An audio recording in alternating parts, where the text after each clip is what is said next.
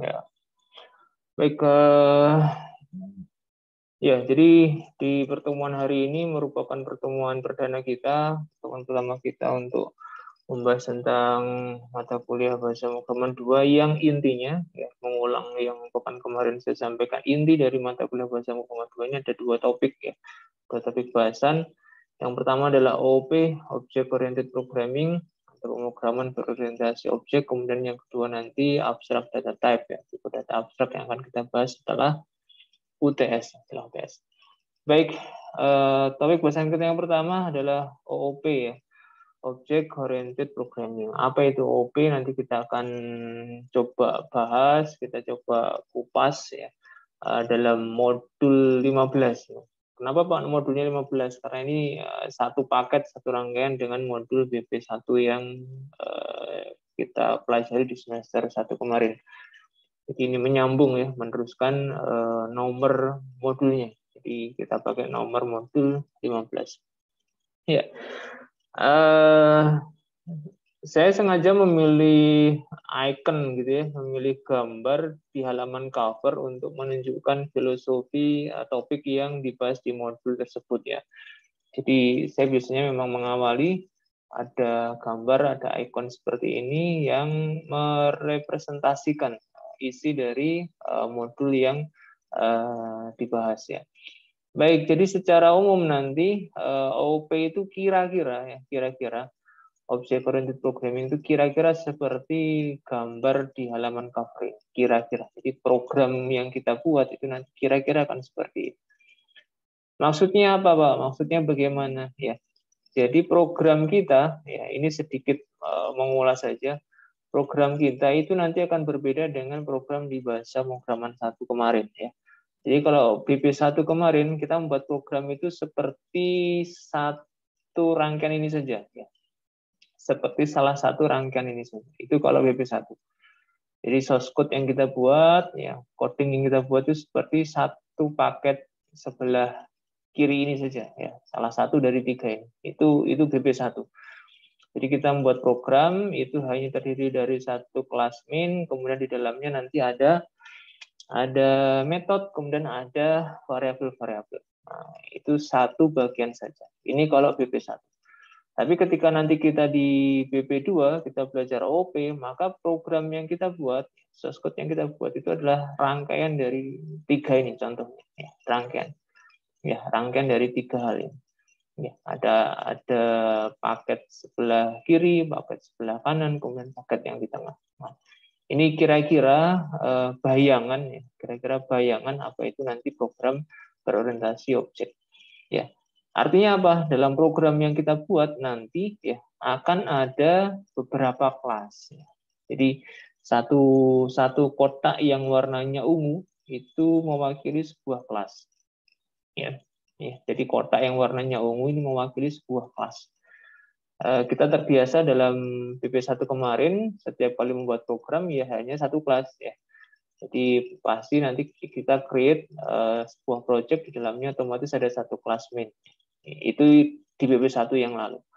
Jadi satu program, satu kelas. Tapi nanti dalam BP2 kita akan membuat program di mana, ya, dalam program tersebut, ya, itu terdiri dari beberapa kelas sekaligus. Bisa 2 kelas, 3 kelas, 4 kelas, dan seterusnya. Jadi ini ilustrasi seperti apa nanti program kita ketika ditulis dengan paradigma Object Oriented Programming. Jadi nanti akan ada beberapa kelas sekaligus yang terlibat di dalam program yang kita buat. Itulah kira-kira, ya, gambaran awal tentang Object Oriented Programming. Kotak-kotak di sini mewakili metode dan data, ya. Jadi ada kotak untuk metode, ada kotak untuk data. Masing-masing kelas nanti punya metodenya sendiri, masing-masing kelas punya datanya sendiri, ya. Semuanya dibungkus dalam satu kelas khusus atau kelas khusus. Baik, yaitu saya lanjutkan. Ya, nanti ada beberapa hal yang kita bahas dalam modul ini. Yang pertama adalah pendahuluan, ya, prolog, kemudian ada paradigma pemrograman, ini review beberapa bagian yang sudah sebenarnya terbahas di BP1. kemudian apa itu OOP, kemudian karakteristik OOP, dan contoh bagaimana kita menulis program dengan paradigma object oriented programming. Ya. Semoga waktunya cukup ya. Semoga waktunya cukup. Baik. Ya, saya lanjut ke bagian 2 ya. Bagian 2. Apa yang dimaksud dengan paradigma programan? Jadi sebelum masuk ke OOP, kita bahas sebentar tentang apa itu paradigma. Jadi ada nanti istilahnya paradigma ya. Paradigma. Dalam dunia programming, dunia coding nanti ada istilahnya paradigma. Apa itu paradigma? Paradigma adalah cara ya dalam mengerjakan, melakukan sesuatu secara umum ya. Kemudian kalau dikaitkan dengan konteks pemrograman, paradigma itu berarti adalah cara dalam menulis source code-nya, cara dalam codingnya, ya, cara dalam codingnya. Bagaimana kita menuliskan source code-nya. Itu kita sebut sebagai paradigma pemrograman. Ya. Jadi yang memiliki paradigma ini pemrogramannya, bukan bahasanya. Ya. Jadi ada pemrograman, ada bahasa pemrograman, harap bisa dibedakan.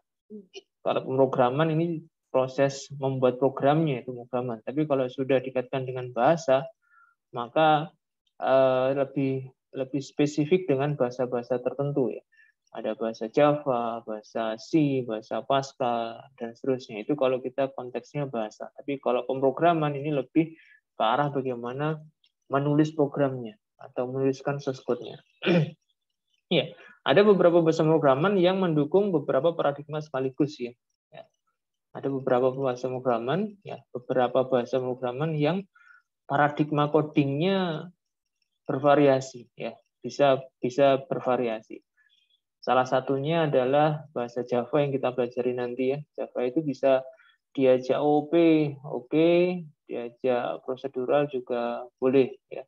Kemudian bahasa C juga begitu. Dibuat OOP bisa, dibuat prosedural juga bisa. Oke. Ada beberapa beberapa paradigma yang ada dalam dunia programming. Yang pertama terstruktur ya. Paradigma pemrograman terstruktur ini kuncinya di kendali program ya. Ada percabangan, perulangan ya, yang sudah kita bahas di BP1 itu adalah contoh pemrograman terstruktur ya, terstruktur. Ya. Program dibuat secara runtut ya, tidak terdapat perintah goto ya. Jadi nanti ada bahasa pemrograman itu yang menggunakan perintah goto ya. Bisa kalian cari nanti di Google ya, di internetnya. Jadi program yang kalau ketemu perintah goto itu diikuti dengan nomor baris keberapa ya. Ya. Ini yang pernah saya dapatkan dulu di bahasa assembly ya, bahasa assembly itu pakai perintah goto. Kemudian di bahasa basic kayaknya juga ada. Jadi program setelah dia jalan ke bawah, kemudian ada perintah goto, dia bisa lompat. Dia bisa lompat. Goto ke baris berapa? Bisa baris di bawahnya atau justru baris di atasnya. Nah, itu yang tidak bisa menyebabkan disebut terstruktur ya. Jadi kalau tidak ada perintah goto itu berarti terstruktur. Tapi kalau ada perintah goto, jadi tidak termasuk pemrograman yang terstruktur. Kemudian ada paradigma objek ya, nanti yang kita bahas dalam PP2 ini. Jadi kuncinya OOP adalah menggabungkan data dan operasi. Ya. Menggabungkan data dan operasi dalam sebuah kelas. Ya. Itu kunci dari OOP. Ya, kunci. Jadi operasi-operasi dan datanya itu dibungkus jadi satu dalam sebuah kelas. Ya. Itu OOP. Kemudian ada pemrograman deklaratif. Ya. Pemrograman deklaratif. Ini nanti akan kalian pelajari di mata kuliah basis data. Ya. Di mata kuliah basis data nanti ada yang namanya SQL, ya, Structure Query Language. Ya. Di bahasa pemrograman yang deklaratif, ya, tidak peduli kendali programnya seperti apa, pokoknya programmer ingin luaran seperti ini, ya maka dituliskanlah perintahnya, ya perintahnya. Jadi nanti nggak akan ditemukan secara eksplisit branching, looping itu nggak akan ketemu secara eksplisit ya. Tapi yang ada adalah perintah-perintah untuk meminta tampilannya. Ingin menampilkan data apa? Ya, nanti ada yang namanya perintah query. Ada select, ada insert, ada update, delete dan seterusnya. Jadi itu paradigma deklaratif. Ini termasuk generasi pemrograman yang keempat kalau saya nggak salah ya, SQL. Kemudian ada juga paradigma fungsional. Ini yang juga sudah kita pelajari di BP1 kemarin, bagaimana program itu dipecah-pecah ya berdasarkan fungsinya ya. Berdasarkan fungsinya. Kalau ada fungsi yang sama dibuatkan secara tersendiri ya. Metodenya dibuat secara tersendiri sehingga tidak perlu menulis berulang kali ya. Ini fungsional.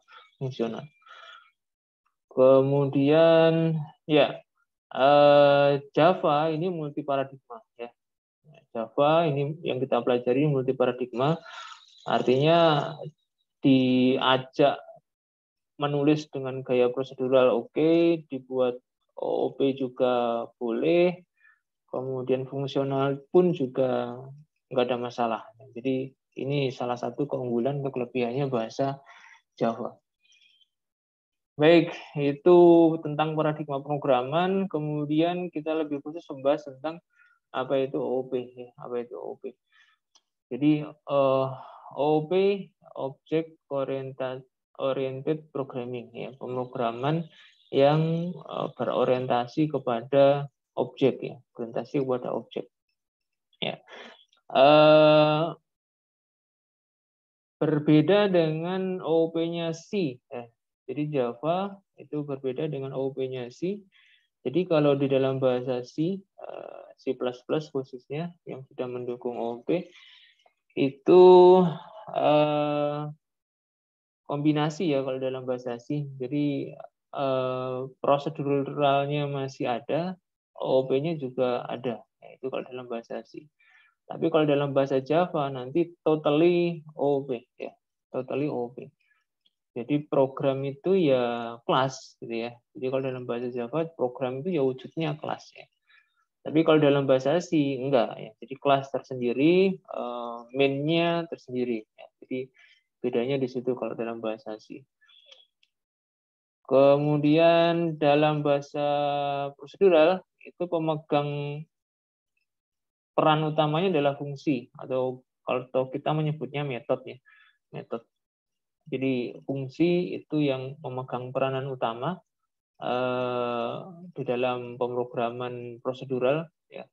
Jadi program dibuat prosedurnya ya, dipecah-pecah menjadi prosedurnya menjadi sebuah fungsi atau subroutine atau subprogram atau metode dalam bahasa Java yang kita sudah pelajari. Kemudian ada variabel yang bisa diakses ya. Based on struktur tersebut ya, ada variabel lokal, ada variabel global ya. Variabel global, variabel yang bisa diakses oleh semua fungsi, sedangkan variabel lokal nanti yang sifatnya internal dari fungsi tersebut. Itu kalau prosedural. Kemudian kalau OP itu pemegang peran utamanya adalah objek. Objek itu adalah hasil implementasi dari kelas. Ya. Atau istilah lainnya adalah instansiasi dari sebuah kelas ya. Di dalam sebuah kelas itu nanti tersusun dari fungsi dan data. Jadi yang membedakan nanti dengan prosedural seperti itu. Kalau dalam prosedural fungsi dan datanya bisa saja terpisah. Kalau prosedural ya, fungsi dan data tempatnya bisa terpisah. Tapi kalau dalam OP itu fungsi dan datanya jadi satu. Dalam satu tempat yang kita sebut sebagai kelas ya. Jadi pembeda utamanya di situ nanti antara OP dengan prosedural. Kita lihat bagannya, gambarnya kira-kira seperti ini. Ya, ini ilustrasi perbandingan antara prosedural dengan OP. Jadi kalau prosedural itu nanti fungsi-fungsi itu akan memiliki lokal data. Program yang kita tulis itu berupa fungsi-fungsi, metode 1, metode 2, metode 3, dan seterusnya. Kemudian mereka berbagi global data. Dalam sebuah program ada global data atau global variable yang ditulis di atasnya kelas, gitu ya, di atasnya kelas, ya itu bisa di-share untuk semua fungsi, semua metode. Itu kalau paradigmanya prosedural, ya prosedural. Tapi nanti ketika OOP, ya itu dikelompokkan. Jadi fungsi dan data yang bersesuaian, ya itu akan dijadikan satu dalam sebuah kelas. Ya, data dan fungsi, data dan metode dijadikan satu dalam sebuah kelas. Jadi di sini digambarkan ada 3 buah kelas, ya, ada 3 buah kelas yang datanya itu dalam tanda kutip ya tersembunyi dalam kelas masing-masing. Ya, datanya itu disembunyikan, ya, disembunyikan, diproteksi ya dalam kelas tersebut. Bagaimana Pak kalau kelas yang lain ingin mengakses datanya? Pintunya melalui fungsi. Ya. Jadi interaksi, komunikasi antar kelas, ya, antar objek nanti melalui fungsinya masing-masing. Ya, fungsinya masing-masing. Tidak diperbolehkan ada akses langsung ke data. Ya. Jadi ini cirinya nanti OOP. Ya. Jadi dia akan memberikan tingkat keamanan yang lebih tinggi. Jadi data itu yang bisa mengakses ya hanya fungsinya dia sendiri dalam satu kelas. Dibuat programnya seperti itu. Ya. Kalau ada kelas lain ingin melihat datanya, ya lewat fungsi yang disediakan. Ya, jadi akan lebih aman ya, lebih aman. Ya, ini gambaran bagaimana struktur ya, struktur program ketika ditulis dengan cara prosedural dan ketika ditulis dengan pendekatan object oriented. Oke, itu kemudian saya lanjutkan. Nah, ini yang juga penting selama ini ketika di BP1, ketika kita membuat sebuah program, ketika kita membuat sebuah program itu sifatnya masih sederhana ya, hanya menggunakan satu kelas. Ya, hanya menggunakan satu kelas ya. Dalam sebuah file ya, dalam sebuah file itu kita hanya menuliskannya satu kelas saja. Ya. Ini pengalaman programming yang di BP1 ya, satu kelas ya, kelas main itu ya. Kemudian di dalam kelas main tersebut ada data, ada atribut, ada fungsi, metode dan seterusnya. Ya. Data atribut bisa banyak, fungsi metode juga banyak, tapi kelasnya masih satu. Ketika nanti kita buat program secara OP itu dalam sebuah file ya, dalam sebuah file source code yang kita tulis itu bisa banyak kelas. Ya, nanti kita akan coba praktekkan ya. Dalam sebuah file itu bisa banyak kelas sekaligus ya. Ya, ketika kita coding itu, ya itu kelasnya bisa kita buat lebih dari satu. Dan sebenarnya kalau mau dibuat project yang lebih kompleks lagi, itu dalam sebuah program bisa banyak file sekaligus ya. Jadi dalam sebuah program OP yang lebih kompleks, itu filenya bisa lebih dari satu. Ya, ini kira-kira gambaran ya, kira-kira gambaran nanti. Kita akan coba praktekkan nanti selama perkuliahan variasi-variasi ini ya. Dalam sebuah file, banyak kelas, dalam sebuah project, programming, itu nanti bisa beberapa file sekaligus yang terlibat. Nanti akan kita praktekkan semuanya. Ya, ini gambaran ya. Yang mungkin nanti agak beda memang ketika kita pelajari di BP1 kemarin. Di BP1 ya kita coding itu setiap kali kita membuat project baru ya otomatis ada satu kelas. Dalam kelas tersebut kita sudah membuat otomatis satu metode main. Di situ kita coding source code-nya. Ya, selama ini begitu. Tapi nanti dalam BP2, dalam OOP khususnya, nanti kita bisa membuat variasi-variasi bentuk ini. Ya, dalam sebuah file source code kita bisa menuliskan lebih dari satu kelas. Dalam sebuah project kita bisa membuat beberapa file sekaligus. Nanti kita akan praktekkan ya. Baik, itu gambaran tentang OP. Ya. Kemudian bagian berikutnya karakteristik OP. Apa sih karakteristik atau cirinya atau apa sifatnya OP itu seperti apa? Ini beberapa karakteristik yang coba saya rangkum dari beberapa literatur, beberapa sumber. Yang pertama adalah kelas dan objek. Nah, ini bagian yang paling perlu mendapat perhatian ya. Bagian yang paling perlu mendapat perhatian. Kenapa? Masih cukup banyak mahasiswa yang miss ya, yang terlewat ketika memahami konsep kelas dan objek ya. Masih banyak yang miss. Ya. Oke, kita simak penjelasan di sini ya. Yang pertama, apa itu kelas? Ya, kelas itu adalah template ya. Ya. Jadi bayangkan ketika nanti kita menyebut istilah kelas ya, istilah kelas itu yang kita bayangkan adalah sebuah template, sebuah cetakan ya. Sebuah cetakan.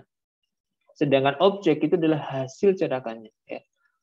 Ya, saya kira istilah cetakan sudah cukup familiar di mahasiswa ya. Saya berikan contoh di sini, misalnya yang paling sering cetakan itu kita temukan dalam dunia kuliner ya, dunia kuliner yaitu membuat kue misalkan ya, membuat roti, maka di situ kita menemukan barang yang namanya loyang ya, yang sebagai cetakannya. Ya. Jadi kelas itu ibarat loyangnya, ya. Kelas itu ibarat loyang cetakannya. Sedangkan roti yang dihasilkan, ya, roti yang dihasilkan tentunya setelah adonannya dimasukkan, kemudian dimasak dan seterusnya, sehingga jadilah roti. Ya, itu adalah objeknya. Ya. Jadi ilustrasi sederhananya seperti itu. Loyang adalah kelasnya, kemudian roti atau kue itu adalah objeknya. Ya, objeknya. Tidak akan ada roti kalau loyangnya nggak ada. Ya. Tidak akan ada roti kalau loyangnya nggak ada. Ya. Kemudian dari sebuah loyang itu bisa dibuat banyak roti, betul ya? Jadi dari satu cetakan yang sama itu akan bisa kita hasilkan banyak roti, ya, dengan bentuk yang sama, ya, dengan bentuk yang sama. Nah ini juga prinsip penting dalam OOP nanti. Di kelas itu cetakan, kemudian kelas itu bisa menghasilkan banyak objek sekaligus, ya. Banyak objek sekaligus. Ya, ibaratnya loyang tadi, loyangnya hanya satu, ya, cetakannya hanya satu, tapi nanti kalau diisi adonan dimasak lagi, ya, itu bisa menghasilkan roti atau kue yang lebih dari satu, dan semuanya nyaris sama, ya, semuanya nyaris sama. Ya, kalau kita ibaratkan sebuah kue, semuanya nyaris sama, ya. Demikianlah itu kelas, ya. Seperti itu kira-kira nanti bayangannya kelas. Ya, bayangannya kelas. Jadi kelas itu cetakannya, kemudian objek itu yang dihasilkan. Objek itu yang dihasilkan. Jadi sebuah kelas bisa menghasilkan banyak objek. Ya. Sebuah kelas bisa kita gunakan untuk meng-create, membuat lebih dari satu objek. Oke, itu kelas dan objek ya. Nanti kita coba tes lah, ya, coba tes nanti bagaimana pemahaman dari mahasiswa terkait kelas dan objek. Kelas nanti berisikan gabungan data dan metode, atau data dan fungsi, data dan subrutin. Nah, itu isi dari sebuah kelas ya. Jadi ada datanya dan juga ada metodenya. Keduanya memiliki hubungan yang erat. Ya. Secara logik nanti keduanya memiliki hubungan yang erat. Nah, ada contohnya nanti di bawah. Jadi tidak hanya data dan metode, tetapi harus memiliki hubungan yang erat ya, antara data dengan metodenya. Ya. Ya. Ibarat kita kita makan, ya makan ini kan metodenya, ya. Makan ini kan metodenya, aktivitasnya, metode makan. Maka datanya apa? Datanya ya nasi misalnya. Ya. Ya. Makan itu ya gabungannya dengan nasi, ya. Makan gabungannya dengan lauk pauk, ya. Makan gabungannya dengan sayur, buah, itu datanya. Ya, kira-kira seperti itu. Sehingga tidak bisa kita membuat kelas nanti yang metode dan datanya nggak nyambung ya, nggak ada hubungannya. Ya. Ya, misalnya kita membuat kelas ada metode yang namanya makan. Kemudian datanya itu misalnya kerikil, pasir, nah, ini nggak nyambung. nggak nyambung. Ya, masa Pak manusia makan kerikil, manusia makan pasir, manusia makan aspal, ya nggak ada ya. Ya. Kecuali dikorupsi ya, kecuali koruptor. Koruptor itu kan apapun dimakan, ya tidak dalam seperti itu ya, tidak dalam seperti itu. Tapi hubungan antara data dan metode harus erat, harus erat, ya. Harus erat. Kemudian objek itu biasanya dikaitkan dengan suatu barang. Objek itu biasanya dikaitkan dengan suatu barang atau suatu benda yang dapat kita amati, kita jumpai dalam kehidupan nyata sehari-hari. Ya, jadi semangatnya OOP di situ mengilustrasikan coding itu seperti dunia nyata. Ya, itu semangatnya OOP seperti itu. Jadi membuat program dengan struktur model seperti kondisi dalam dunia nyata. Ya, itu semangatnya OOP. Sedangkan objek dalam konteks pemrograman ya, itu memiliki arti sebagai instansiasi ya, atau ini terjemahan saja dari instansiate ya, sebuah kelas ya, sebuah kelas. Ya, sebuah kelas. Bisa juga dimaknai sebagai wujud digital dari kelas yang berjalan di memori komputer saat program dijalankan. Jadi hati-hati nanti ketika kita belajar OOP membedakan antara objek ya, objek dalam terminologi yang biasa kita dengar dengan objek dalam konteks pemrograman ya. Ya. Ada sedikit perbedaan yang perlu kita cermati ya. Sama-sama objek ya. Sama-sama sebutannya objek, tetapi nanti ada makna yang agak berbeda ketika kita tarik dalam konteks pemrograman. Oke. Kemudian kelas ditulis oleh programmer, biasanya berupa file teks ya. Sedangkan objek itu dihasilkan oleh compiler ya. Jadi ketika kita program, kita running, kita jalankan, maka disitulah objek dibuat ya. Jadi objek itu ketika kita running, tapi ketika kita coding, ya yang kita coding ini adalah kelas. Ya, jadi ketika coding kita belum bisa menemukan objek, tapi ketika program sudah kita running, disitulah objeknya baru bisa dibuat ya. Ketika di compile kemudian kita running ya. Jadi kalau kelas itu teks kita tulis, kalau objek dia berupa kode biner ya, kode biner. Jadi dia sudah menjadi sebuah program. Ya. Ini contoh yang sering ya. Saya ambil contoh ini sering sekali ya, sering sekali. Ya. Ini case supaya tidak terulang terus-menerus. Jadi ketika ada kelas ruangan ya, nanti ketika kita membuat program ada kelas ruangan ya. Kita menulis kelas namanya ruangan, maka objeknya apa? Ya. Saya sering kali bertanya seperti itu di kelas ya. Ketika kita punya kelas ruangan, objeknya apa? Objeknya apa? Maka sebagian besar mahasiswa akan menjawab objeknya adalah meja, kursi, papan tulis, LCD, ballpoint, spidol, dan seterusnya. Nah, artinya apa? Semua barang yang ada di ruangan itu yang disebut sebagai objek.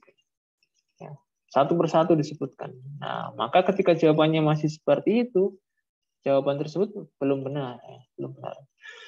Ya, dalam konteks OOP belum bisa dikatakan sebagai jawaban yang benar. Ya.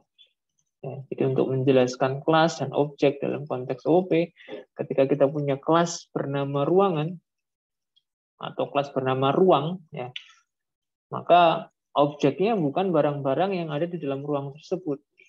Itu paradigma ruang dalam bahasa sehari-hari, iya, tapi dalam paradigma atau konteks pemrograman tidak seperti itu jawabannya. Maka apa jawaban yang benar untuk kelas ruangan? Ya, maka objeknya adalah ruangan-ruangan yang bisa kita temui dalam dunia nyata. Tapi kalau kita punya kelas ruang, ya, kelas ruangan, maka dia sifatnya sebagai template, ya, sebagai cetakan. Ya. Apa objek yang bisa dihasilkan dari kelas ruangan ini? Iya, ruangan juga, gitu ya. Jadi kalau ada kelas ruangan, maka objeknya ya berupa ruangan juga. Ya. Ini prinsip yang harus diingat baik-baik.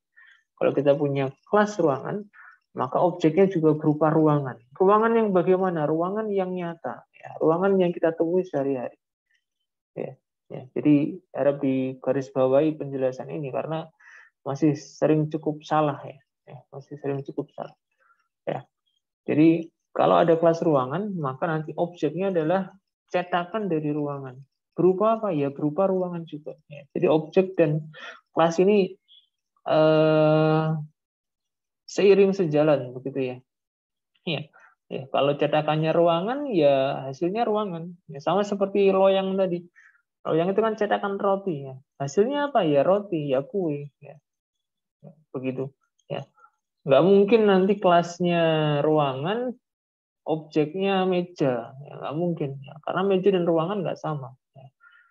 Ya, meja dan ruangan nggak sama. Nggak mungkin kelasnya ruangan, objeknya kursi. Ya. Nggak mungkin. Ya. Kenapa? Karena cetakannya ruang. Objeknya nggak mungkin kursi. Nggak sama. Ya, nggak sama. Jadi kalau ada kelas ruangan, maka objeknya adalah ya ruangan ya, yang kita temui dalam kehidupan sehari-hari. Apa itu? Ya, kita lihat di sini contohnya. Ya, jadi ada ruang kuliah, ada laboratorium, ruang dosen, ruang tamu, kamar tidur dan seterusnya. Yang sifatnya berupa ruangan juga. Nah, jadi ini poin yang saya kira paling penting dalam kuliah object oriented programming. Jadi prinsip mendasar yang perlu dipahami oleh setiap mahasiswa ketika kita bicara tentang kelas dan objek. Kelas dan objek. Jadi memang sedikit tricky ya, memang sedikit tricky karena ya saya tidak menyangkal kita sudah belasan tahun ketika bicara tentang objek itu ya korelasinya dengan benda ya, dengan barang ya, dengan benda dengan barang. Nah, sehingga ketika sedikit ditarik ke wilayah atau ke konteks programming perlu ada penyesuaian. Jadi is okay, nggak apa-apa. Nanti dengan seiring jam berlatih kita lebih banyak, pemahaman ini akan lebih baik lagi, akan lebih baik lagi. Jadi bagaimana membedakan antara kelas dan objek ya? Bagaimana kita bisa menyebutkan kelasnya atau menyebutkan objek yang sesuai ketika kita tarik dalam konteks OOP. Ya. Jadi ini mohon bisa dicermati secara lebih khusus ya. Contoh lain, ketika ada kelas namanya mahasiswa. Jadi contoh lain ya, ketika kita punya kelas namanya mahasiswa. Jadi ketika kita coding, kita ketik kelas namanya mahasiswa. Maka apakah objeknya? Ya, maka apakah objeknya? Objek yang sesuai dengan kelas mahasiswa. Ya. Kalau paradigma kita masih barang sesuatu yang dimiliki oleh mahasiswa, ya maka nanti kita biasanya menyebut ya objeknya mahasiswa, nama, NPM, alamat, SKS, asal daerah, IPK, IPS dan seterusnya. Ya, ya. Tapi sebenarnya bukan itu, ya bukan itu. Contoh objek dari sebuah kelas yang namanya mahasiswa. Kenapa kita kembalikan ke definisi di awal tadi? Kelas dan objek ini harus memiliki memiliki konten yang sama ya, setara ya, konten yang setara. Kalau cetakannya mahasiswa, ya cetakannya itu adalah mahasiswa, maka objeknya juga mahasiswa. Ya, ketika cetakannya itu adalah mahasiswa, ya maka objek yang dihasilkan juga berupa mahasiswa. Ya kembali lagi ke case loyang dan roti tadi. Kalau cetakannya loyang, ya berupa loyang, cetakan kue, ya maka nanti yang dihasilkan ya kue, ya roti, gitu ya. Ya sesuai bentuk yang ada di loyangnya tadi. Maka sama ketika kita tarik dalam case ruangan tadi. Ya. Kalau cetakannya ruangan, ya objeknya berupa ruangan juga. Ya. Sedangkan di contoh yang ini, kalau kita punya cetakan namanya mahasiswa, maka objeknya ya mahasiswa. Ya mahasiswa. Ya. Nah, objek yang dihasilkan ya sama dengan cetakannya, itu mahasiswa. Bukan atributnya, ya, bukan atributnya. Nanti istilah atribut bisa juga ditemui mahasiswa, kalian temui dalam mata kuliah basis data nanti ya. Ya, bukan atributnya. Ya. Jadi objek itu bukan atributnya. Terus apa Pak contoh objeknya dari kelas mahasiswa? Ya mahasiswa yang kita temui sehari-hari. Jadi contoh objek untuk kelas mahasiswa ya mahasiswa real yang kita temui sehari-hari. Mahasiswa yang namanya Budi, mahasiswa yang namanya Agis, mahasiswa yang namanya Andika, mahasiswa yang namanya Yazid. Itu adalah objek dari kelas mahasiswa. Jadi mahasiswa yang real yang kita jumpai dalam kehidupan sehari-hari, ya, kehidupan nyata. Itu adalah objek dari kelas mahasiswa. Sehingga apple to apple ini, kalau cetakannya mahasiswa, objeknya ya mahasiswa. Jadi sifatnya sepadan, ya, sifatnya sepadan. Ya, ini kunci ya untuk memahami kelas dan objek. Sifatnya sepadan. Ya, ya. Oke. Baik, jadi note yang saya buat di sini bukan berarti bagian. Jadi objek itu bukan berarti bagian atau komponen atribut dari seseorang. Ya. Jadi objek itu bukan berarti bagian, bukan komponen atau bukan atribut. Ya, bukan atribut. Ya, dalam konteks kasus mahasiswa ini ya, jadi bukan bagian, bukan komponen, bukan atribut. Oke, baik, ini saya buatkan gambar ya. Ya, contoh nanti ketika dalam sebuah program OOP, dalam sebuah kelas nanti kita bisa membuat beberapa metode dan beberapa data sekaligus ya dalam sebuah kelas sesuai kebutuhan, sesuai pengamatan kita, ya, sesuai pengamatan kita. Mungkin saja metodenya hanya satu, ya boleh-boleh aja. Pak, ini kayaknya program saya, kelas saya ini hanya punya satu metode, ya is oke. Karena memang yang teridentifikasi hanya satu. Pak, program saya, kelas saya nanti punya 10 metode, Pak. Ya nggak apa-apa. Itu kalau based on pengamatan kita seperti itu memang. Kemudian data juga bisa lebih dari satu. Ada kalanya metode mengakses beberapa data sekaligus. Jadi metode satu ini dia mengakses data satu, data dua. Tapi ada kalanya juga metode yang hanya mengakses satu data. Ya, dalam sebuah kelas ya, dalam sebuah kelas. Jadi kita bicaranya dalam konteks satu buah kelas yang sama.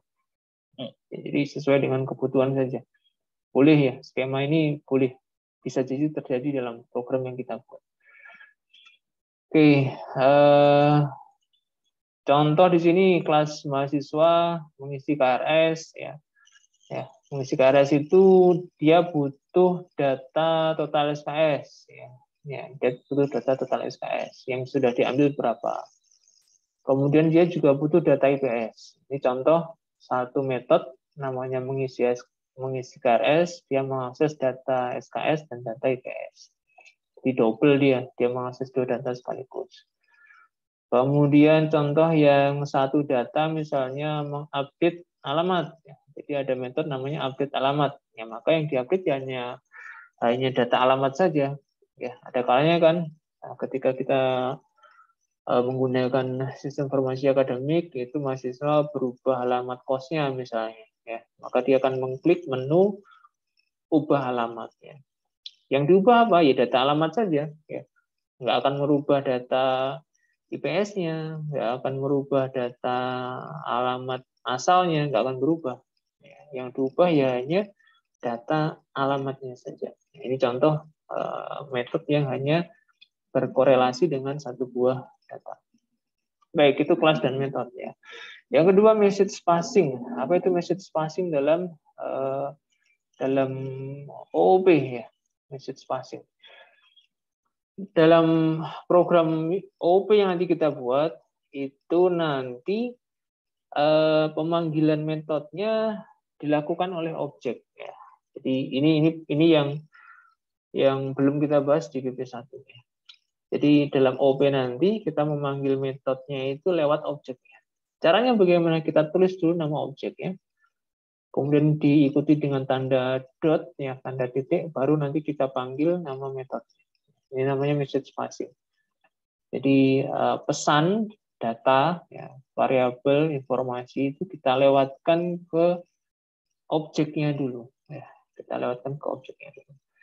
Kalau di BP1 nggak perlu seperti itu. Ya. Kenapa? Karena ya kita kita eksekusi programnya di dalam kelas itu sendiri, sehingga tidak perlu kita lewatkan ke objek. Langsung kita panggil nama metodenya, selesai. Itu kalau di BP1 ya, di BP1 di prosedural. Tapi dalam BP2 nanti, dalam OOP itu teknik pemanggilan metodenya itu melalui objeknya, ya, melalui objeknya. Ya, nanti kita lihat di contoh supaya lebih jelas ya, lebih jelas.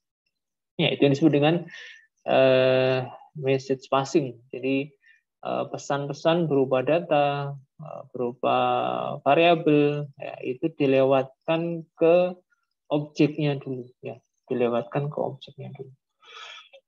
Message passing. Kemudian yang ketiga encapsulation, ya, enkapsulasi. Apa itu enkapsulasi? Ya, enkapsulasi itu seperti kata asalnya ya, kapsul, ya, kapsul. Di memahami enkapsulasi itu bayangkan aja kapsul ya. Saya kira kita sudah familiar dengan yang namanya kapsul ya. Jadi obat itu ada yang bentuknya kapsul. Dia ada bungkusnya, ya, ada bungkusnya. Jadi kapsul itu membungkus. Membungkus apa? Membungkus racikan ya, racikan yang ada di dalamnya. Itu kapsul. Maka dalam OOP juga kira-kira seperti itu nanti. Encapsulation itu. Ya, jadi prinsipnya sama. Prinsipnya sama, yaitu membungkus ya. Apa yang dibungkus ya? Yang dibungkus kalau dalam OOP adalah metode dan datanya. Ya. Jadi kalau kapsul yang biasa kita minum, obat itu yang dibungkus adalah racikannya. Ya. Tapi kalau dalam konteks programming OOP itu yang dibungkus adalah data dan metodenya. Jadi data dan metode dijadikan satu ya. Dalam sebuah kelas itulah encapsulation. Ya. Ini kita ya. Di dalam prinsip enkapsulasi itu nanti berkaitan erat dengan data hiding, ya, data hiding. Jadi data itu disembunyikan dalam sebuah kelas, seperti yang kita jelaskan di awal tadi ya. Jadi data itu disembunyikan dalam kelas. Ya. Supaya apa lebih aman nanti ya, lebih aman. Ketika data kita jadikan satu dalam sebuah kelas, ya, itu akan selain lebih memudahkan bagi programmer nanti, dia tidak bingung-bingung mencari data saya ini saya tulis di mana ya, variabel saya ini saya tulis di mana ya. Itu kalau di dalam prosedural struktural kita akan kesulitan. Kenapa? Karena data bisa kita deklarasikan di mana-mana, mau di atas bisa, di tengah bisa, di bawah pun juga nggak ada masalah. Ya ketika nanti kita butuh cross check ini ada kesalahan program, bingung nanti kalau prosedural. Data ini saya tulis di mana ya? Ya, itu yang terjadi kalau di prosedural. Tapi ketika dalam OOP, data itu satu paket dengan metodenya, satu tempat, yaitu di dalam kelas. Sehingga kalau ada kesalahan, ada problem dengan program, ada bug-nya, ya kita hanya fokus ke kelas tersebut. Ya, yang kita inspeksi, yang kita cek itu ya hanya kelas tersebut. Tidak perlu ngecek kelas yang lain. Nggak perlu. Ya, jadi di dalam sebuah kelas itulah data diletakkan dan kemudian disembunyikan. Ya. Ketika data disembunyikan berarti aksesnya dibatasi. Ya. Aksesnya dibatasi. Tidak boleh ini kelas lain akses langsung ya, ke dalam data yang kita miliki. Ya, nggak boleh. Caranya bagaimana Pak untuk mengakses? Ya, pakai yang namanya metode. Nanti ada metode yang sifatnya sebagai layaknya sebuah pintu ya. Ya, dia bisa melihat isinya, kemudian bisa mengakses datanya. Tidak kita berikan kewenangan untuk mengubahnya, hanya membaca saja ya, membaca saja. Ya, nanti ada istilah-istilah metode untuk implementasi teknik-teknik seperti itu. Kemudian yang berkaitan dengan data heading itu nanti ada yang namanya visibility modifier. Ini istilah umumnya visibility modifier. Apa ini? Istilah yang bisa menentukan ya sifat dari sebuah metode atau sebuah data. Ya. Jadi nanti kita bisa mengatur Ya, kita bisa mengatur visibility modifier untuk data maupun metode yang kita buat. Ya. Yang sudah biasa kita buat di BP1 kemarin itu ada yang namanya public, ya. Ada yang namanya public. Ya. Itu yang saya kira sudah pernah kita kenal di BP1. Kemudian nanti dalam BP2, dalam OOP nanti kita kenal tambahan-tambahan modifier yang lain, diantaranya protected dan private. Ya. Jadi kalau public itu berarti aksesnya untuk umum, untuk siapapun. Ya. Protected itu berarti khusus untuk dirinya sendiri dan turunannya. Ya. Dengan turunannya, apa itu turunan nanti kita akan bahas berikutnya. Kemudian private itu privasi, ya, rahasia, jadi tidak untuk umum, jadi khusus untuk kelas tersebut. Ya. Jadi kita bisa atur nanti ya, data, variabel, metode itu mau dibuat public, protected ataukah private, ya, tergantung kebutuhan. Kemudian yang keempat, komposisi.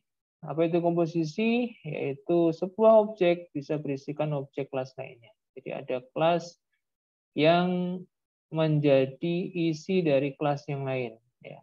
Bisa nanti ya. Ini nanti masuk dalam bab relasi ya, relasi antar kelas. Kita bahas di pertengahan semester nanti, di pertengahan pertemuan.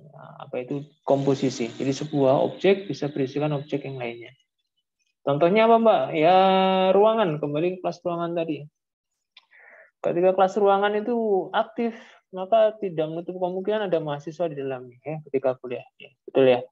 Jadi ketika kita kelas, kita ada perkuliahan, itu ada mahasiswa yang berada di dalam ruangan tersebut. Nah, ini contoh komposisi. Ya. Ada objek ruangan, misalnya ruang kuliah, itu di dalamnya ada objek mahasiswa yang sedang kuliah. Ya, itu namanya komposisi. Jadi bisa jadi nanti dalam sebuah program kita menemukan case situasi seperti itu. Ada objek, di dalamnya ada objek dari kelas lain. Ya, itu nanti akan bisa kita buat programnya seperti itu. Bagaimana caranya? Kita ikuti saja perkuliahan di pertemuan-pertemuan berikutnya. Nanti kan kita bahas tentang relasi antar kelas atau antar objek. Oke, kemudian inheritance, ya, turunan atau pewarisan. Ya, jadi sebuah kelas nanti bisa diwariskan ke kelas yang lain. Ya, ini hal yang baru ya. Sebuah kelas itu bisa mendapatkan warisan data atau metode dari kelas induknya. Ya, induknya. Sama seperti warisan dalam konteks kehidupan kita sehari-hari. Ya. Seorang tua mewariskan harta bendanya kepada anaknya ke cucunya, dan seterusnya. Itu warisan dalam konteks kehidupan manusia. Dalam OP nanti juga bisa seperti itu. Sebuah kelas itu akan wariskan datanya atau metodenya ke kelas anaknya. Ya. Nanti ada istilahnya subkelas, ada namanya superkelas. Ya. Superkelas itu kelas induk, subkelas itu kelas anak. Ya. Jadi kita akan pelajari tekniknya. Ya, tekniknya pewarisan. Apa untungnya ketika ada pewarisan? Ya jelas program akan lebih cepat. Ya. Jadi kalau kita membuat program yang sekiranya ada hubungan pewarisan, yang dimungkinkan ada pewarisan, ya kita bisa langsung menggunakannya.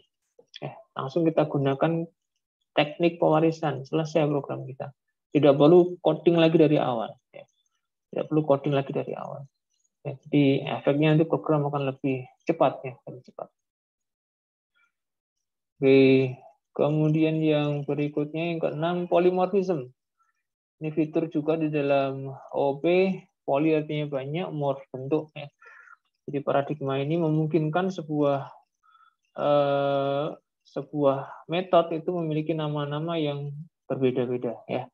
Ya, jadi memungkinkan sebuah metode ini memiliki nama yang sama, tetapi isinya berbeda-beda. Ya. Jadi contoh misalnya di sini ya ada kelas induk bernama binatang, kemudian diwariskan ke kelas burung atau kelas harimau sebagai kelas anaknya. Ya. Ya, kenapa? Karena harimau juga bersuara, burung juga bersuara. Ya. Ya. Tapi bagaimana bersuaranya bisa beda-beda. Ya. ya, sesuai dengan kelasnya masing-masing. Ini contoh polimorfisme. Sama-sama memiliki metode bersuara, ya, tetapi bagaimana bersuaranya bisa beda-beda. Namanya sama, bersuara. Metodenya sama, bersuara. Tapi bersuaranya burung, nah, dengan bersuaranya harimau jelas berbeda. Nah, ini contoh sederhana tentang nanti yang kita akan pelajari dengan nama polimorfisme. Baik, saya kira itu untuk penjelasan teoritis ya, konseptualnya tentang prosedural dan OP. Setelah ini nanti kita akan coba praktekkan dengan coding ya, bagaimana membuat program secara prosedural dan secara OP ya. Untuk studi kasus di dalam modul ini adalah mahasiswa ya, kelasnya mahasiswa untuk studi kasusnya. Nanti bisa kalian baca sendiri, kalian praktek sendiri. Nanti kita coba cari contoh studi kasus yang lain untuk demo di ruang kelas Zoom ini ya. Jadi kontennya membuat program dengan cara prosedural ya, terlebih dahulu, kemudian diubah menjadi paradigma OOP.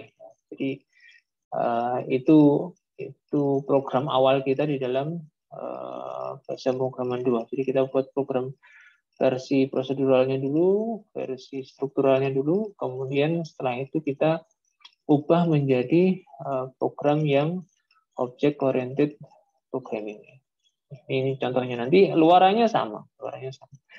Ada tips yang saya tuliskan di sini, harap dipelajari nanti, harap dipelajari, dicermati langkah-langkah bagaimana mengkonversi ya, mengubah dari prosedural ke OOP ya.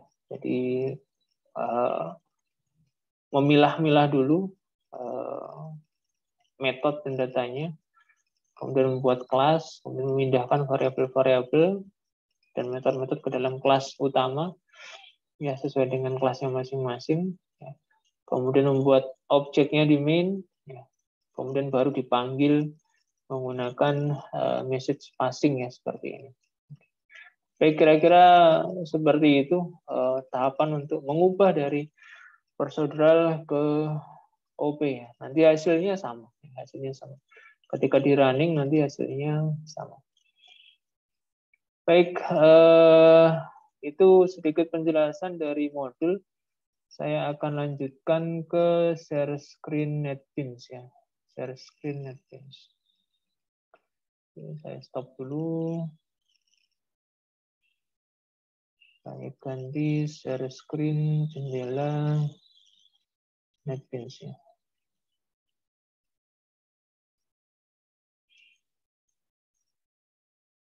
Baik, ini layar NetBeans saya. Kita akan buat project baru ya. New project.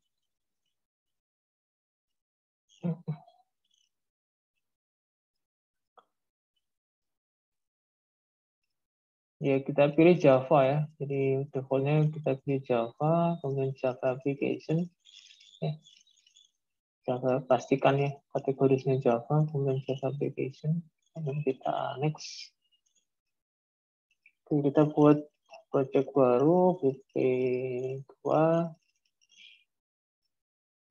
2021 ya, angkatan 2021, kelasnya kelas D. Oke, kita finish.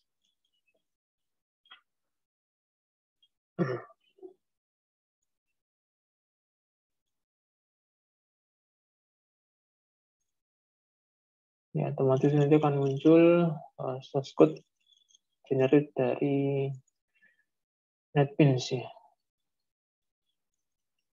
Dan bagian komentar kita hapus saja. Ya, jadi defaultnya nanti seperti ini ya. Defaultnya ada kelas PP2, bawaan dari project, kemudian ada min. Ya. Ini defaultnya. Ya. Selama ini kita codingnya di bagian ini. Ya, selama ini ketika di BP1 kita codingnya ya fokusnya di sini. Di sini kita tulis perintahnya, di sini kita tulis deklarasi variabel. deklarasi variabel. Ya, variabel global ya. Ya. Deklarasi variabel global kita letakkan di atasnya min. Kemudian di sini deklarasi variabel lokal ya, yang milik dari setiap metode ya. Di metode min maksudnya di sini. Ya. Ya. Nanti juga bisa kita tuliskan di sini metode tambahan ya, metode tambahan. Kita bisa tambahkan di sini ya. Oke. Ya, biasanya kalau struktural, prosedural seperti ini biasanya. Ya, biasanya. Ya, biasanya kita tulis source code-nya seperti ini. Tapi dengan pendekatan OP nanti yang pertama kali kita buat adalah kelasnya dulu ya. Yang pertama kali kita buat adalah kelasnya dulu. Ya. Jadi kita bisa meletakkan menuliskan kelas itu di atas dari kelas utama. Bisa juga kita letakkan kelas di bawahnya kelas utama. Jadi bisa juga di sini. Bisa di atas, bisa di bawah. Baik, misal kalau di modul kita ambil case-nya mahasiswa, di sini kita coba gunakan case-nya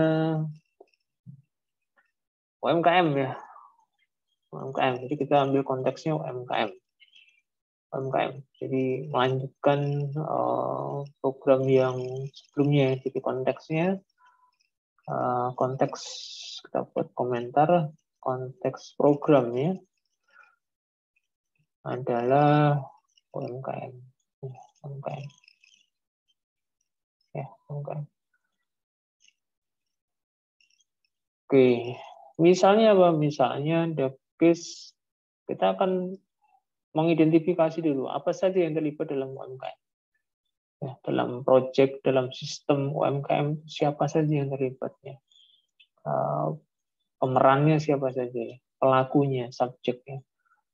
Pelaku sistemnya siapa saja. Ya, pelaku sistem UMKM. Ya.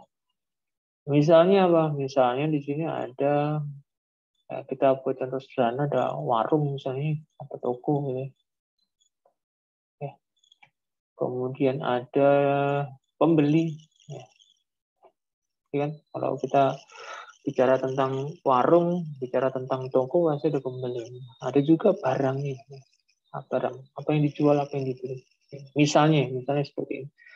Dalam sistem UMKM itu ada teridentifikasi, ada beberapa subjek, ada beberapa pelaku, warung, toko, pembeli, barang.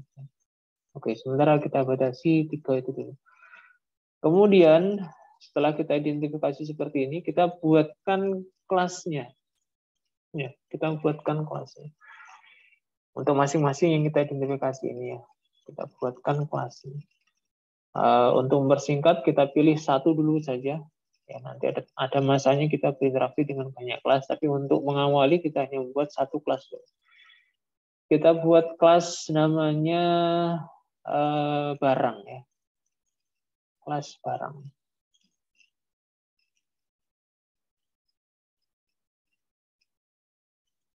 Ya, kita buat kelas namanya barang. Nah, jadi caranya seperti ini. Cara membuat kelas seperti ini. Jadi ketikkan kata kelas, kemudian ikuti dengan nama kelas barang. Maksudnya barang ini barang yang dijual ya, yang dijual belikan oleh warung tersebut, oleh toko tersebut. Otomatis nanti di panel kiri bawah muncul 2 kelas ini ya. Ada kelas BP2 2021D, kemudian ada kelas barang. Yang kelas barang masih kosong. Ya. Dalam sebuah kelas nanti, seperti yang tadi saya sampaikan, ada 2 bagian. Ada bagian data, ada bagian metode. Ya.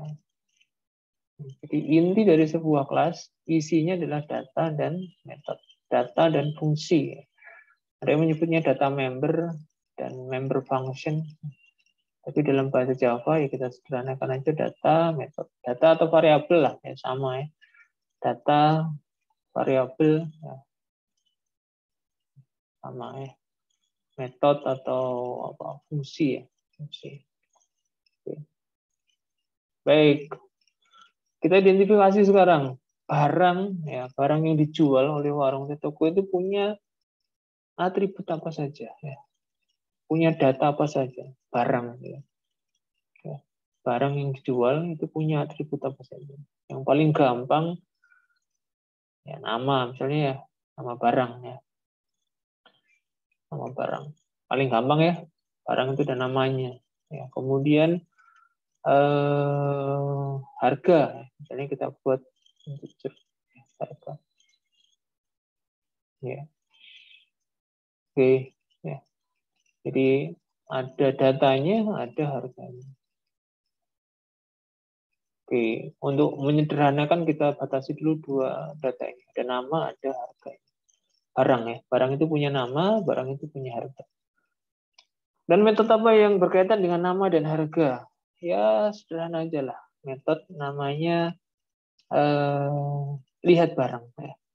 Kita buat metode namanya lihat barang. Ya. Cara membuat metode, ya kita bisa memilihkan bertipe void, artinya tidak menghasilkan luaran. Lihat barang. Atau tampil barang juga boleh. Ya. Seperti ini. Ya, kita buat metodenya. Di panel kiri bawah berubah ya, ada atribut harga, nama muncul di sini, kemudian ada metodenya, lihat barang. Oke, apa yang dilakukan oleh metode lihat barang yang dimiliki oleh kelas barang? Ya namanya, karena namanya lihat, jadi hanya sekedar melihat saja, menampilkan saja. Kalau kepentingannya menampilkan ya kita cukup gunakan perintah print line ya, out print line.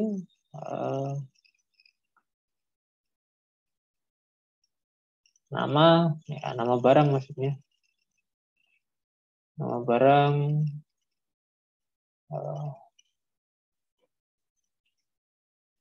kita tampilkan namanya. Kemudian kita tampilkan juga harganya. Ya. Harga. Plus harga. Ya. Oke, ya. Jadi kita punya metode lihat barang. Ya, lihat barang, kemudian datanya, nama dan harga. Baik, kelas kita sudah punya data, sudah punya metode, berarti secara kelengkapan sudah oke. Sekarang bagaimana menjalankannya? Ya, menjalankannya. Bagaimana menjalankannya? Untuk menjalankannya kita kembali ke kelas utama ya, kelas PP2 2021 kelas D. Ya, kita masuk ke main, ya. Disinilah kita buat objeknya. Ya. Caranya bagaimana? Kita tuliskan nama kelasnya. Nama kelasnya adalah barang. Kemudian ikuti dengan nama objeknya. Nama objeknya, misalnya kita buat objeknya BRG. Ya, jadi inilah cara membuat objek ya. Create object. Ya. Jadi sekarang kita punya objek di dalam main namanya barang. Ya. Jadi kelasnya barang, nama objeknya BRG. Oke, objek sudah berhasil. What's next to do? Apa yang kita ingin lakukan berikutnya? Itu Pak, menampilkan nama dan harganya barang. Oke. Untuk memanggil metode tersebut, kita ketik dulu nama objeknya, message passing ya, kita tulis dulu nama metodenya, kemudian kita tambahkan operator titik ya, dot nih, seperti ini. Nah, nanti otomatis muncul ya pilihan-pilihan metode dan atribut yang bisa kita akses. Kita ingin melihat barangnya Pak, maka kita pilih metode lihat barangnya. Oke. Nah. Ada pesan kesalahan di sini, merah ya. Variable BRG might not have been initialized. Nah, ini yang Ini yang sering kali terjadi ketika kita program OOP ya. Lupa. Bagaimana solusinya ketika ada pesan seperti ini? Variable might not have been initialized. Maka harap diingat setiap kali kita membuat objek di dalam OOP itu diikuti dengan perintah ini. New ya barang. Nah, ini harap diingat-ingat. Ya. Jadi setiap kali kita membuat objek itu ikuti dengan perintah new barang. Ya, artinya apa? Artinya disiapkan ya, di-create-kan, dialokasikan di dalam memori komputer. Di barang ini dengan perintah new barang dia akan eksis di memori komputer. Baru nanti bisa kita panggil metodenya, kita panggil atributnya. Oke, baik, sudah tidak ada kesalahan, kita coba run. Ya. Jadi main kita itu nanti 2 perintah saja yang dikerjakan oleh main. Create object, kemudian panggil metode lihat barang. Ya. Apa yang terjadi kalau kita running? Kita cek, kita run, ya, klik kanan, run file.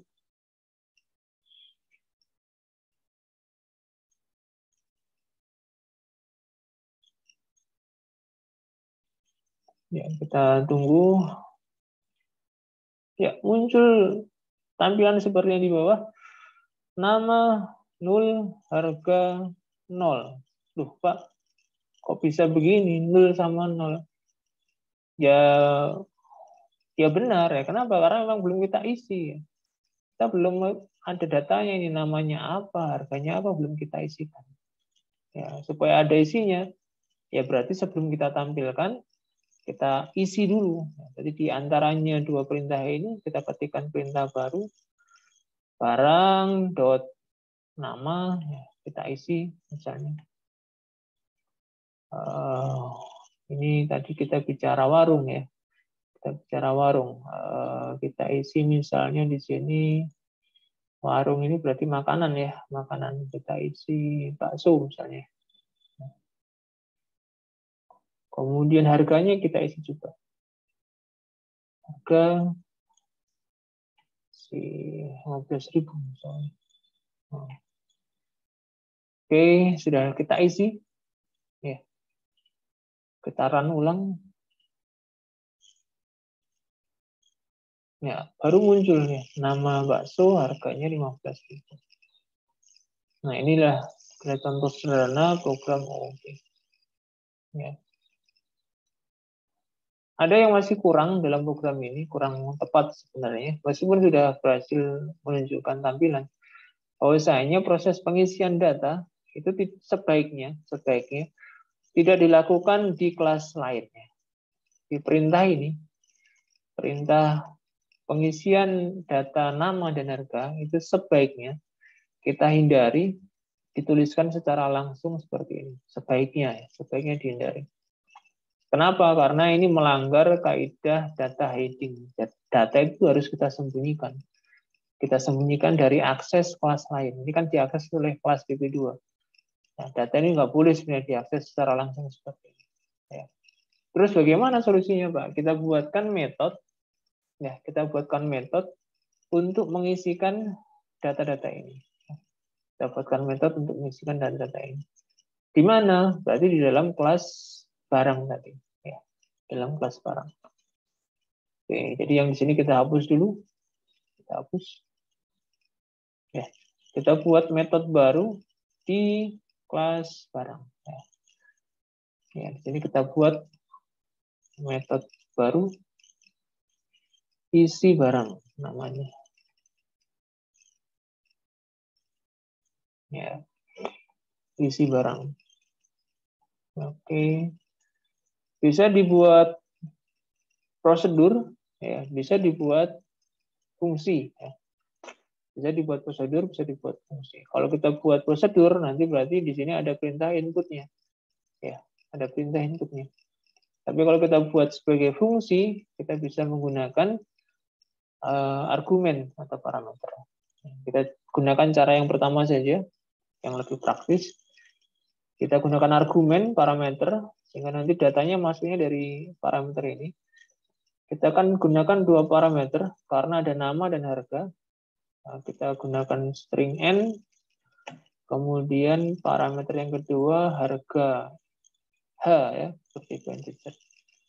Kemudian nama kita isi dengan n, kemudian harga kita isi dengan h ya.